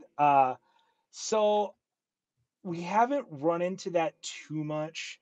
What I find, this might be slightly unrelated, but something I find happening to myself anyway is, like, I still believe like we're getting communication, we're getting things, like we're getting, quote, you know, evidence. Yep. But I do find myself becoming more skeptical of what I see. And not that we're professionals by any stretch of the imagination. I want to preface this by saying that. But now that we've kind of experienced some of this stuff for ourselves with like actual equipment actual locations. I'm becoming a bit more skeptical of things I see on, YouTube, Instagram, even, the big shows on TV, which I still love to watch. Like I do, Yeah. I'm like full stop. I've been watching Ghost Adventures since it fucking started, Same. lame or not. There- Yeah, okay, That see, that brick right, that brick coming up on that first documentary blew my dude, mind. I watched it every dude, day, every time yeah, since. that's still crazy. That's still crazy. Yeah. Um, so sometimes, I tend to look at those things now, and not that I ever was like, oh yeah, I just 100% bought in, Right. because I've always been able, at least I think so. My wife might have a different opinion, but I've always been pretty good about looking at things with a critical eye, and that's just like it's it's getting more critical as we do this now. Which So is a good thing. I'll watch Ghost Adventures, and I'm like, I don't want to poo-poo you guys. You've been doing a hell of a lot more than this than I have, but I don't know if I buy that necessarily. You know what I mean? Yeah. And like you said, that might be a good thing. I don't know, but that's not something I expected to happen. I thought it Yeah. would be like, I'm like, oh yeah, of course there's an afterlife and this, that, and the next thing, and I got all this proof, and it's like, no, I'm actually kind of going the other direction. Mm. I'm becoming more skeptical. I'm becoming more like when I was talking about going through some of the audio stuff for the Boyd House. Now it's like, no, I need to be 100% sure that this is what is coming out of that thing. Not a guess, not a maybe. No, this is what it is. So yeah. But you'll never get that 100%. You'll get like 98%, True. but you'll Yeah. never get Fair.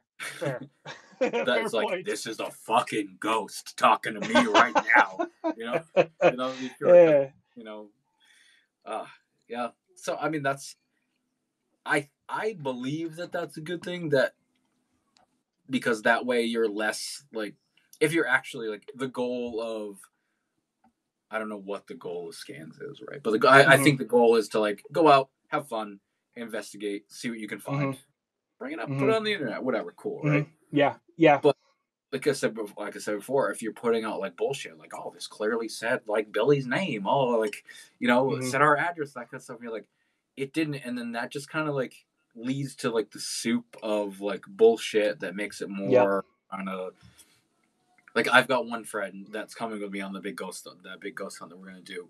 He doesn't believe anything like that, and I'm like, and a couple friends are like, I don't know if he should come because he's like that. I'm like, I kind of want him to come Heck because yeah. a little grounding, because like, yeah, I'm gonna be scared. I love all this stuff. I've never experienced a single thing, right? Like, I've gone to the most haunted places in New England, and I don't have any like equipment. I just like go out there and I'm like, all right, let's take a couple pictures, that kind of shit, right? Right. And nothing's ever happened or anything like that. So, and I do believe that some people need to be like in tune with that, or be with people that are in tune with, like, to maybe get that little connection from the veil, or whatever we're talking about, right?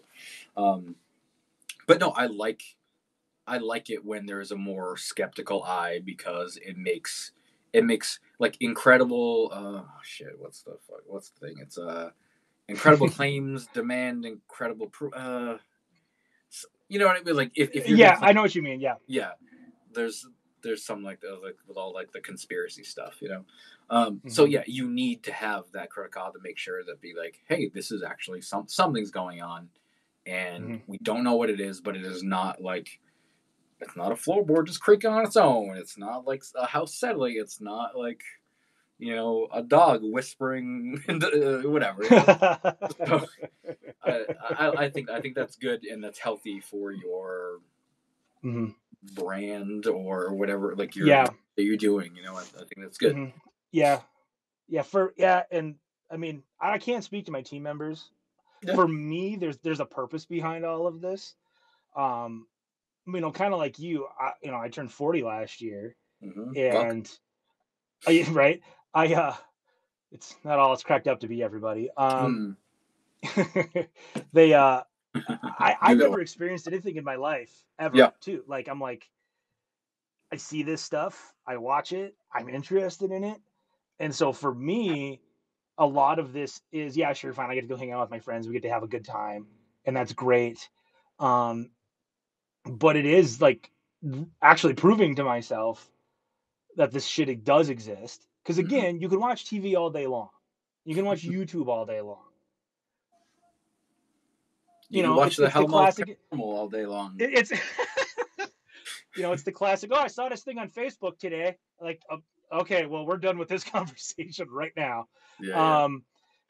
So it's like I want to experience stuff for myself, so I can really be like, you know what, man, there's something else out there, and I haven't seen anything, but like I talked about in that attic, there's been multiple times now I have felt things that I cannot explain. These bolts of energy, these bolts of, like, when we were up in Sandhaven, it's just kind of like the main structure of the building, and then there's like the wings that kind of shoot off to the east and the west. Both times, so the first time, which direction did we go? I think we went west. As soon as I crossed to that threshold, nope, it was no. Nope. I do not want to be in here at all. Not even a little bit. I mean, it was like that. As soon as my foot went across, got my shit together and we went, obviously. But then when we went back, then we backtracked to the building again, and gotta watch out for dog whispers. Saw that. Heading back the other direction, when we got to the other side of, I crossed that threshold again, getting into those outer wings, and it was immediately, nope, you've gone far enough.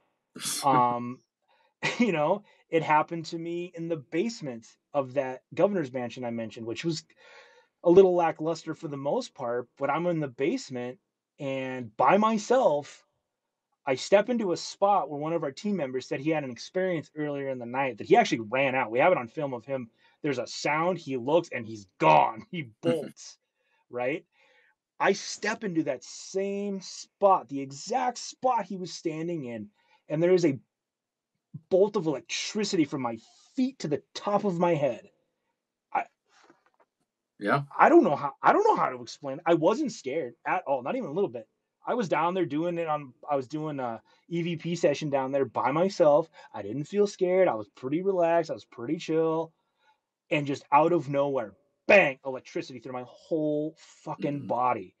So, and I don't know how to explain those, man. Yeah. It's having those sorts of things happen, and maybe it's because you're in a haunted location, so you immediately like, hey, something's messing with me. Yeah. And maybe there's some truth to that, but I don't feel that those things happen when I'm at home with my wife and my kids. Yeah. I'm wandering around my house. I'm working in the garage. That shit doesn't happen at all. Yeah. It's only really happened at these types of locations. So I've gotten a little bit of the proof I need. All I need now is I need to see something with my eyeballs. Yeah. Well, hopefully it's coming, Hope so. I know I've talked about it on, hold on. Let's see what Jess has got to say. Let's not forget. Oh, that's one of my team members. No, I was not possessed. I had an extremely deep urge to take a member of the team downstairs. Yeah, so yeah, that's one of our team members, Jess. We actually had the whole crew at that one, so that was cool. All 6 of us were there. Nice. And we're upstairs in the attic, and it's I guess a child's playroom is the easiest way I can describe it. And we're spirit box. One of our other members, she has her dowsing rods out. She's doing her thing. Those were wicked fun, man. Yeah. She was like, those things were off, for lack of a better term, those were off the hook. It was nuts. It was crazy what she was getting. But no, Jess was like, she's sitting in this chair, and she was obsessed with making sure one of our other team members, his name is Alex, obsessed with him going to the basement. Like, it just went on and on and on and on. You really, yeah, it was like, she's like, you need to go to Alex, you really need to go down to the basement. Alex, you need to go to the basement. And it went on and on and on and on. It was spooky, man. It was really weird because she would not let up. And so I don't know. And she's what you would call sensitive. She was one of the ones that went up to double ditch. that night, and I remember her talking.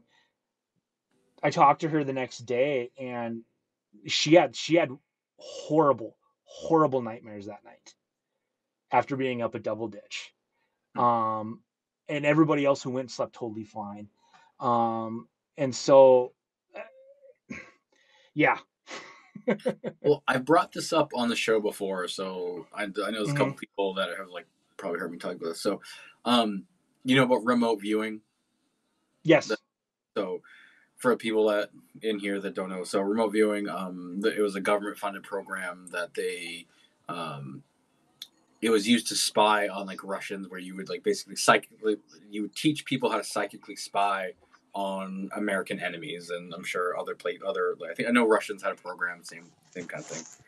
But I got my hands on a government workbook on how to train people how to remote view.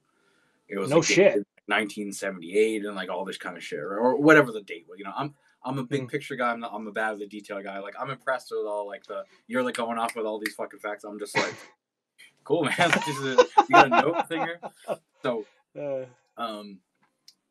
but yeah, so I got my hands on that, and I'm like, I'm gonna fucking learn how to remote view, right? So I'm like reading it, I'm going through it, and I got to like chapter 5, and it finally said like, all right, next step, you need an experienced remote viewer, and I was like, well, that's it. So because I don't know anybody that knows a remote view, but anyway, that whole thing was basically just teaching you that information, like the world's information, is floating like above your head, you know, and going through the entire like planet, right? So everybody's like feeding into it, and what it's doing is teaching you, your brain is like a radio receiver, and it's teaching you how to like let down some of the guards that are like naturally put in there, because if it weren't there, you'd go crazy because all information flooding in. But it teaches you how to like let down some of the guards and focus in on like a certain thing. If you're like, I need to find where Alexei flew into, and you're like, oh, and then you can draw like what airport they're at or something like that, just to spy on them. But the fact that like it was a government like sanctioned kind of thing, and they had a 60% success rate, which maybe, you know what I mean, it's enough to be like something's going on, right? Yeah. But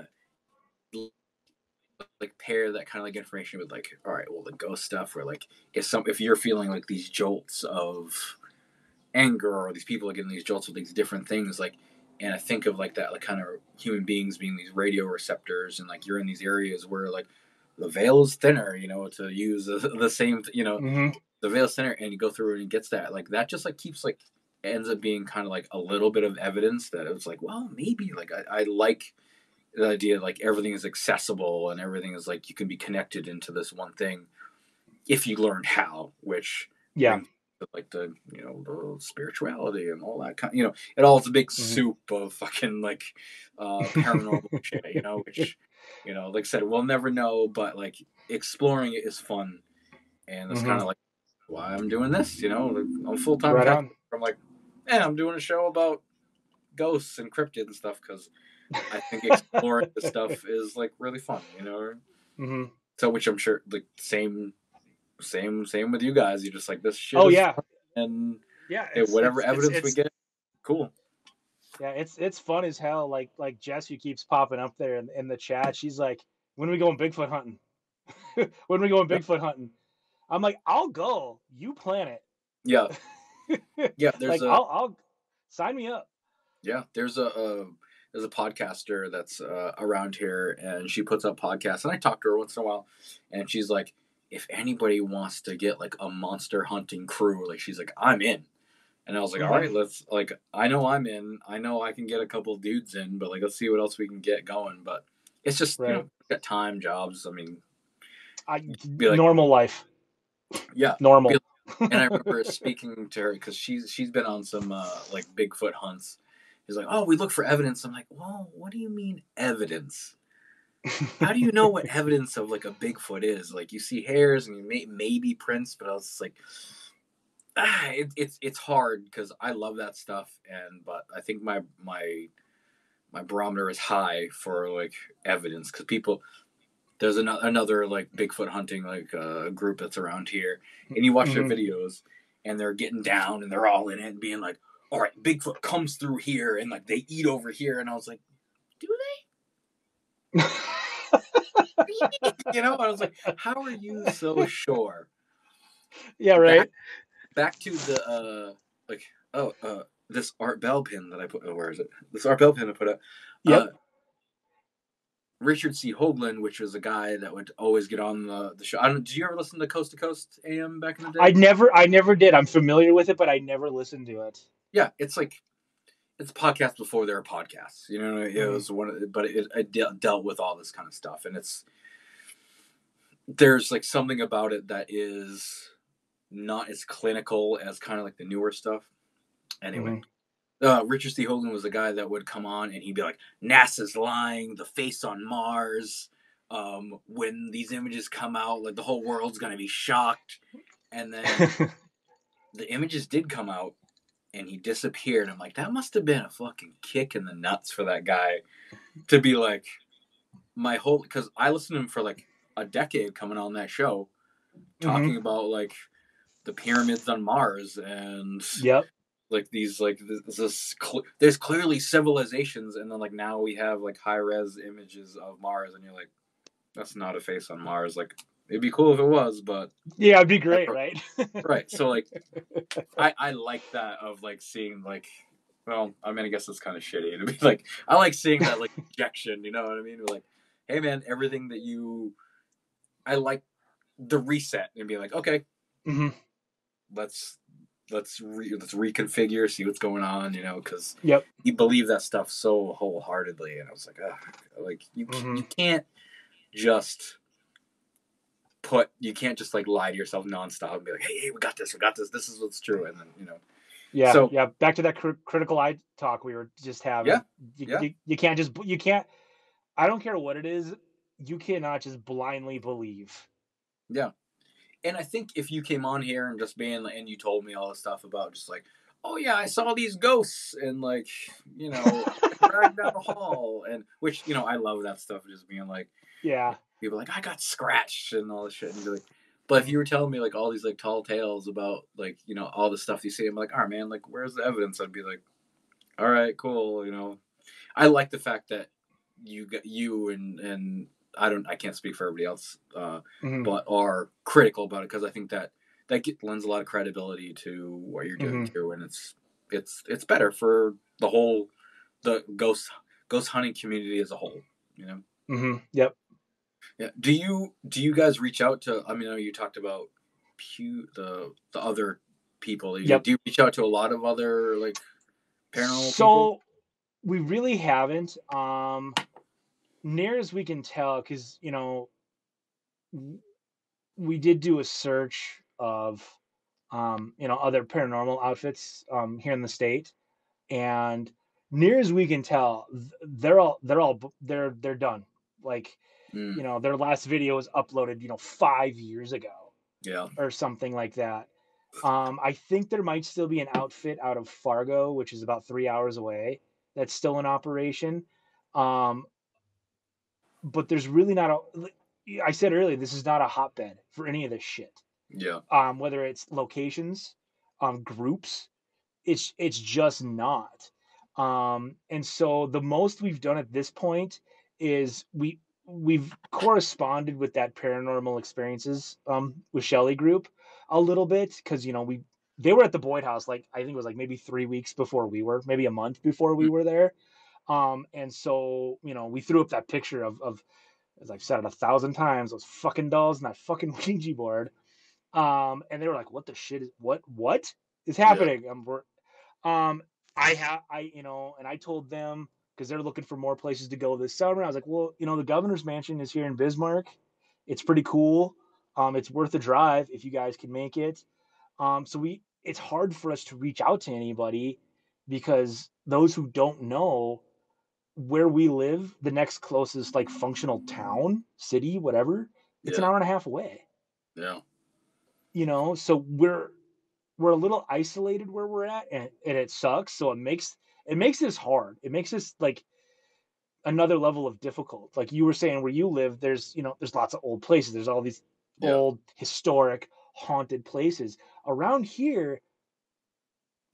I mean, the state's been around since 1889, and I've told you some crazy stories about Native Americans getting slaughtered, and there's stories and there's history, but actual locations to go to, it's hard. And like I said, other groups, as far as I know, there's nobody who's active or willingly like putting themselves out there like we are, like on the instas doing this thing with you tonight, trying to get our stuff up on YouTube.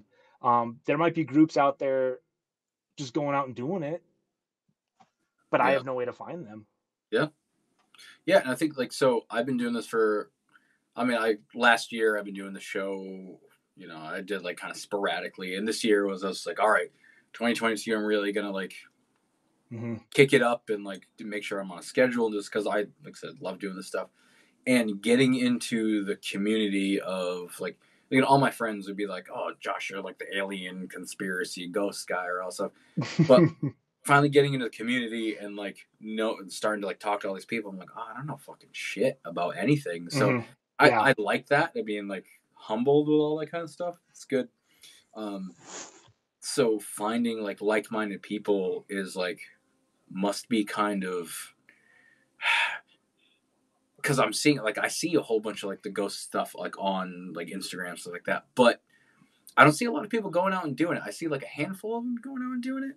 Like saying like it's like defunct kind of stuff, I think people just kind of like, it's like a little bit of a fad, not a fad, but like they do it for a couple of years and they're gone, kind of deal. Like, real life gets in the way and that kind of shit. I get it. But yeah, so if I guess a question to like lead into, if location wasn't a problem, do you have like a place that you've read about that like you guys really want to go to? Shit. Yeah, is there something that you're just like, fuck yeah, let's go? Waverly Hills, Trans-Allegheny, what is it? Rolling Hills Asylum. We joke about it at work because most of us work together, like we've said. We joke sometimes about Skinwalker Ranch. Have you seen some that of us show, are, by the way? Yeah, I have. Yeah, it's a little ridiculous, but it's fun, Yeah, right. Some of us are like a hard no. Others are like, fuck yeah, let's go. When we going? There's we've even talked about like Stone Ram Inn over in England. Man, there's so many places across just in the United States, much less the world, that I would love to go. There's more places in Minnesota I want us to try and get to. One of them is Nopeming. I don't know how to pronounce it. It's a Native American word. But that was a tuberculosis hospital. It's in northern Minnesota. Fucking tuberculosis, man. Dude, they're everywhere, right? I know, right? Shocker. Pennhurst. There we go. Thank you, Jess. That's another good one. I want us to go there up to Nopeming, because Minnesota has actually put that on like their state historical site thing. So they're actually devoting money and resources to keeping it in good condition, which is what we didn't do here with Sandhaven, which is a bummer. So I want to go there. There's the Palmer Hotel in Minnesota. There's down in South Dakota. I'm gonna forget the name of it. I want to go so bad. There's a park down there, and the water runs red. Yeah. Doesn't matter. I don't give a shit. I don't give a shit what that is. I love it. Right. Dude, I know, right? Yeah. But it's thought to be haunted by Native American spirits. I'm a little fuzzy on now those details all of a sudden right now. Yeah. But there's there, and then I've been looking at, I used to live in Montana, and there's the Bannock ghost town. There's the Garnett ghost town. There's just so many places I want to go. I would love to go. Can I go? Shit, I don't know. Yes, Jess Goldfield has been on Ghost Hunters multiple times. Who knows? The old... So, yeah, I mean, you name it, I can't speak for everybody because, like I said, like Skinwalker Ranch is like a hard no for some of them. But for me, it's almost anywhere, man. If we could get there, I would do it. Yeah. In a fucking blink, man. Show me where to sign if I have to. Like, let's go. Yeah, I mean, it's just so like that like I know because before as a tattooer, because I'm a full-time tattooer now.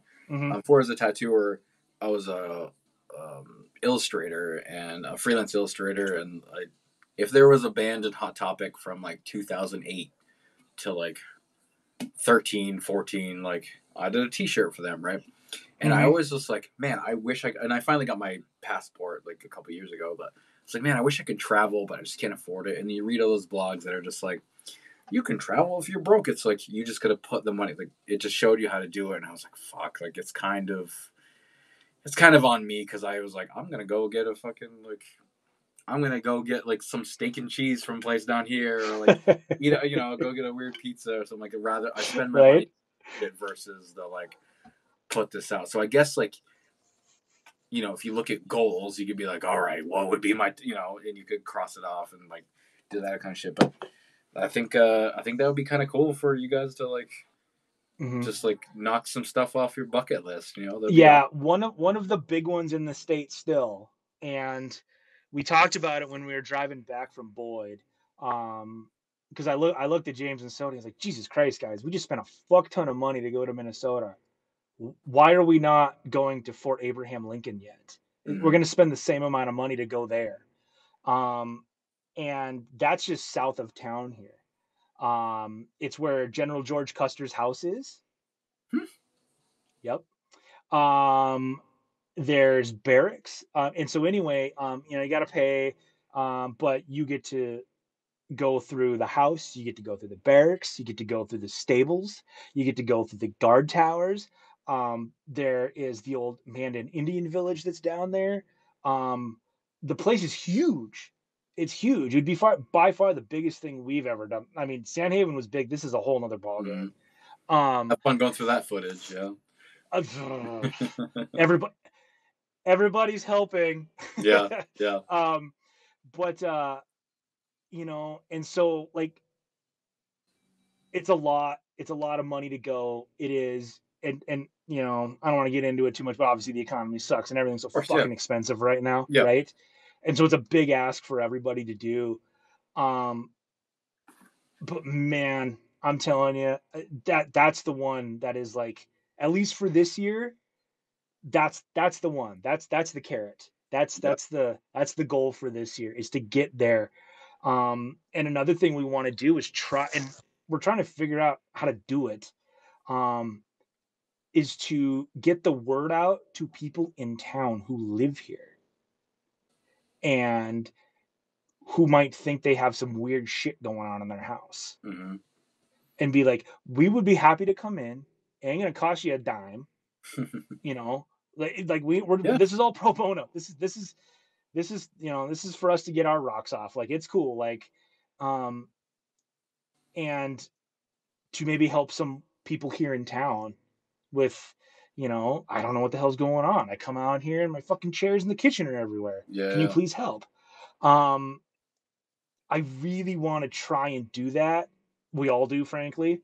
How we get that out into the front, into people's minds around here.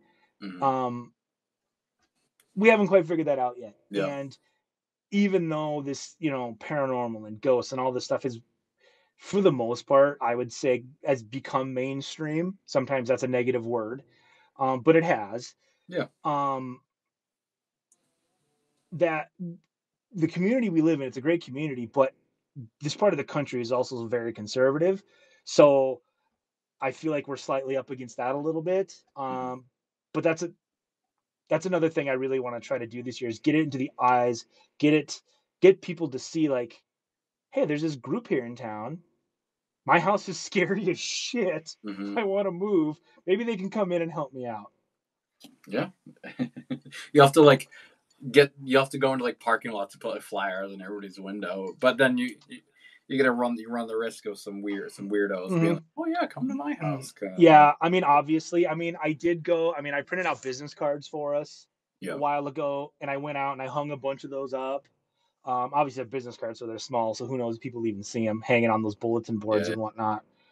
But yeah, I would love to get into some like private residences around town because I mean, one of our team members, her house is spooky as all get out, you know. So there's got to be others. Oh yeah, and there has to be. And yeah, even in New England though, there's like a lot of people have stories, but for some reason, like I don't know if you know this from like where you are, but like New England, it's all of like everybody's like, oh, go fuck yourself. Everybody's just like, move along, like, all this kind of shit, right? Yeah. Because like we all live in like the winter and like cold and all this kind of stuff. So like, there's all this old shit happening, but everybody just like oh well, we'll deal with it, kind of deal. They just like there's tons of stories, but like people just kind of like keep it to themselves. Yeah. And sounds like you're might be running to something similar. Yeah. I think about it a lot, and I think because like people, there's a saying, it's called North Dakota nice, and it's a thing. It really, honestly, is a thing. When my wife and I moved here from Montana, she was like, "Holy shit, people are like nice here." I'm like, "It could be, they are," but you still got those old crusty ones running around, right? You would not say that if you moved to New England. Right? Yeah. I think if, we went after like, like our age and younger, who have now grown up watching this, seeing this, probably believing it far more than, grandma does. I think if we go that route somehow, it might bear some fruit, maybe. I don't know. We are, however, I just can't believe I forgot until now. June 11th, I just got done finalizing the next one. We're heading up to Minot to this winery called Urban Winery. And I haven't had a chance to do a whole lot of research because I'm busy with the Boyd stuff. But apparently back in the 20s, Minot, North Dakota was called Little Chicago because of all the illegal drugs, alcohol, violence, prostitution that went on. Yeah. And this winery is right in the heart of downtown where this stuff took place. And the owner of the place is just, I sent him an email and he's like, "Fuck yeah, when you want to come up?" And we're perfect. Like, cool, man. And he's just, we're really looking forward to it. I'm so psyched to meet this guy because he's just like, "You want to be on?" I'm like, "You want to be on camera and like show us around?" And like, "Hell yeah, let's do it." I'm like, perfect. All right, buddy, let's go. Yeah. Some of the fruits of getting over your fear of rejection. Right. Yeah. So there's got to be more people like that in the state. If 100%. There's one, there's more. It's like cockroaches. There's one, there's more. Yeah. Awesome. Well, Cory, man, I think that's a great place to like end it, and I'm excited to like see what you guys like. June 11th, you're going to go do that. June 11th, we're heading out. Yes, sir. Awesome. So yeah, so if you just want to plug your socials and let people know where they can. Okay. Yeah, for sure. Facebook, SCANS Paranormal. We're far more active on Instagram. If you really want to keep tabs on what we're doing, that's where it is. Again, SCANS Paranormal. Not too much of a reach, but yeah, come follow, come hang out with us. We're just a bunch of nerds having a good time. I mean, I think that's like anybody in this kind of like this field, or like we're all just like, hey, we're all like dorks, we love this stuff, like fuck it, right? Whatever. Yeah, right. Yeah, totally. Gotta embrace the nerd. Yeah, perfect. All right, man. Well, it was awesome talking to you. I'd love to have you back. Whenever you get some stuff going, and we'll figure it out, and I'll reach out, and feel free to ever reach out to me, and we'll get something going. Okay. Yeah. Thank you, Josh. Really appreciate this. Thank you so much. All right, man. Thanks, man. Appreciate it. All right. Yep. See ya. Take care. Oh, that was great. That was great. I'd say thank you to Cory and then his team members that are here. I think Jess and James, I think. Yeah, you guys You guys are much appreciated for coming on and all that. So, the people that are left in here, if you want to show your appreciation, we do have like the tip jar for scans. Like I said, I'll send that along after the show's taken care of. Yeah.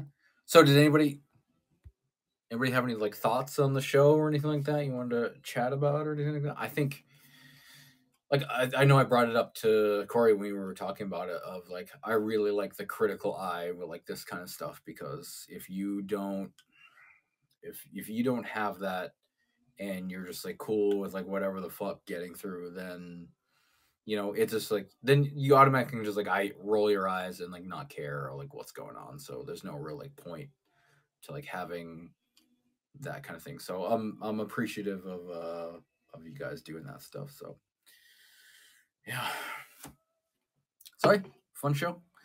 In 2 weeks, I have Carly the Tarot Witch. I think she's at the Village Tarot Witch on Instagram. She's coming on, and tarot is one of those things that I know nothing about, and you always see it in your periphery, and like you see it all over everything. And everybody's like, "Oh, tarot! They're reading these cards," and I'm like, "Will you come on and like educate me? Because I've got no clue what this is." So I think that'll be also a cool show, because I'll be like, are you talking like space ghosts that are like talking you through cards? Like, I don't know. Like, what's the deal with that stuff? So maybe, I don't know. Anyone can pin. Thanks for popping in. We're wrapping the show up right now, so feel free to like check out any stuff in the store that you're might be into. Let me pop it. So I did drop these Art Bell pins. If I can put these in here properly. The way that you do this is a little counterintuitive. So sometimes, but yeah, I got this 2-inch enamel pin. Art Bell, Coast to Coast AM. If you know, you know what I'm saying. Man, yeah, hell of a show. Loved it. It is sweltering hot right now. Whew. Anyway, I'm just checking out the shop. I'm actually putting my abduction print in a frame tonight. Oh, awesome. Thanks for. Oh yeah. You popped in. You got a couple pieces last time. So thank you very much. Appreciate it. Yeah. Man. Yeah. So we'll keep it open for a few, and just see if anybody wants to grab anything up before I close everything up. So we got the tarot, the Village Tarot Witch. She's coming on in 2 weeks, and then after that, I'm trying to get somebody to come on speak about the New Hampshire Wood Devil, because I have T-shirts ready to go for that. So they came in last week, and they are very nice. They're on a Next Level 6200s, which is I'm a T-shirt nerd, so they're my favorite T-shirt that you can print on. So yeah, Rich, I'll get you one. I'll get you one this week. No problem. Yeah, so I'm trying to get somebody to come on and speak about that. I've put some emails out to the Cryptid Museum and a couple people. Yeah, try to talk about that, and I have somebody on the back burner that I know that will talk about it and will like do a good job. But I'm trying to get an indigenous person or person from a tribe up north to like chat about it, because it's it's like their folklore, their myths, that's been kind of like Wood Devil is kind of like the white man's like take on it, you know what I mean? So Cory, thanks for grabbing one of those. What equipment do you use for prints? Some of these are screen prints, so I hire out to get them screen printing, and then I have the other ones are just digital prints that you can like send away for on like Epson. Like they're, I think technically they'd be giclée, but like they're not like the fancy like crazy ones. So like some of the 11x17 digital prints are just um uh like laser prints or something like that.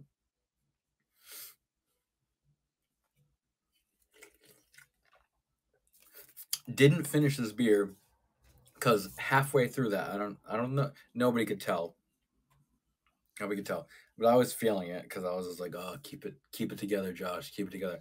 But Directions to See a Ghost, this beer, was pretty damn good. But it definitely hit me a little harder than I thought it was going to. But not as bad as a couple weeks ago where I was like scrambling to get up and like I had to like get up and pee before I like pissed myself on camera. I mean, the views. Think about that. Oh, I don't know. I got to work tomorrow.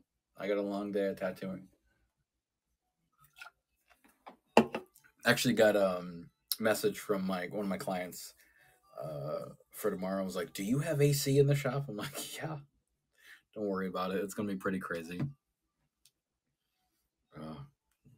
Yeah. So, after the Wood Devil stuff, does anybody have any? Yeah, I do have it, but it's not turned on to its full potential. Does anybody have any? I don't want to say requests, but like any like themes that they're into? Because I got the Carl Sagan thing coming out, and I think I might try to get George Clark on, who is um, a friend's brother who he's a scientist, but he's got some stuff on like some satellites for NASA and stuff like that. So I was like, oh, I'm come on and talk about space stuff. I think that'll be cool. And I also just reached out to a flat Earth guy. So fingers crossed on that one because I think that would be pretty damn cool too. Because I don't think the Earth is flat, but I want to know why he does. I know. Hey, I think flat Earth people are like the insane clown posse of the conspiracy realm. It's easy to like hate on them, but like, hey, why not? Why not entertain it? So some of the stuff's kind of funny and fun. So screw it. So yeah, we got a whole bunch of things going on. So we'll see what happens with that, and hopefully, oh yeah, and um, Tim is in the Amazon right now, and he's like canoeing down the fucking Nile. And he was supposed to be on like this is the show he was supposed to be on. He's like, hey dude, I can't. I'm gonna be in a canoe on the Nile, and I'm like, okay, I'll talk to you after. So I wonder what kind of shit he's got to talk about. I'm excited for that one. But he wanted to come down and actually do like a live podcast kind of thing. So yeah, that'll be cool. So yeah, a lot of cool stuff coming up. It'll be cool to see what like pans out and all that. But if anybody's got any suggestions, feel free to hit me up in the comments, shoot me a message because I think doing one every 2 weeks is kind of like we're burning through some stuff here. So I think maybe we're gonna do like maybe a guest a month and then maybe like do like one do 2 shows a month, have a guest once a month, and then maybe have like a friend come on and we just like chat about some like crazy stuff that's been going on in the world. I think that might be a cool way to go about it. Switch up the format a little bit, you know, and especially if I have like the studio all set up, that'll be good. I had an idea to do a podcast about smoking weed and reading comics, but the guy that I wanted to do it with had some reservations because he didn't want the public to know that he was like smoking weed. So hey, that's all right. Maybe he'll change his mind sometime.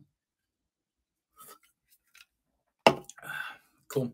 All right, so I'll give people a few minutes to just like check everything out. What else do I got in here?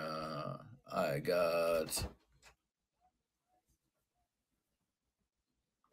Excuse me. Something happened. Yeah, check out the store, see if you like anything. I'm gonna close it down in a minute here. So thanks everybody for stopping by. Appreciate it. Plug percent. I mean, I guess so. It's weird. It's weird you gotta hide your true self. Hey, whatever you gotta do. It's fine. I get it. But I think a podcast about like just talking about comics and smoking weed, I think would be a blast, you know? But hey, whatever, it's fine. Maybe I'll just do it on my own. Just solo. I'm just gonna be like So this week, Superman punches guy. It was fucking cool. You know, it probably wouldn't get a lot of views. That's all right. Cool. All right. Well, I'm going to say thank you to everybody. Appreciate it. Thanks for coming by. Thanks for hanging out. Thanks to SCANS Paranormal, Cory, everybody here that stopped in. And yeah, it was a blast. And I can't wait to chat with them again. So hopefully I can get them back on after their big investigation in June 11th. So follow them on SCANS Paranormal on Instagram. That's how I found them. And yeah. Thank you. Appreciate it. Take care, everybody. Oh, hold on. I gotta send us out with my theme song. Oh no.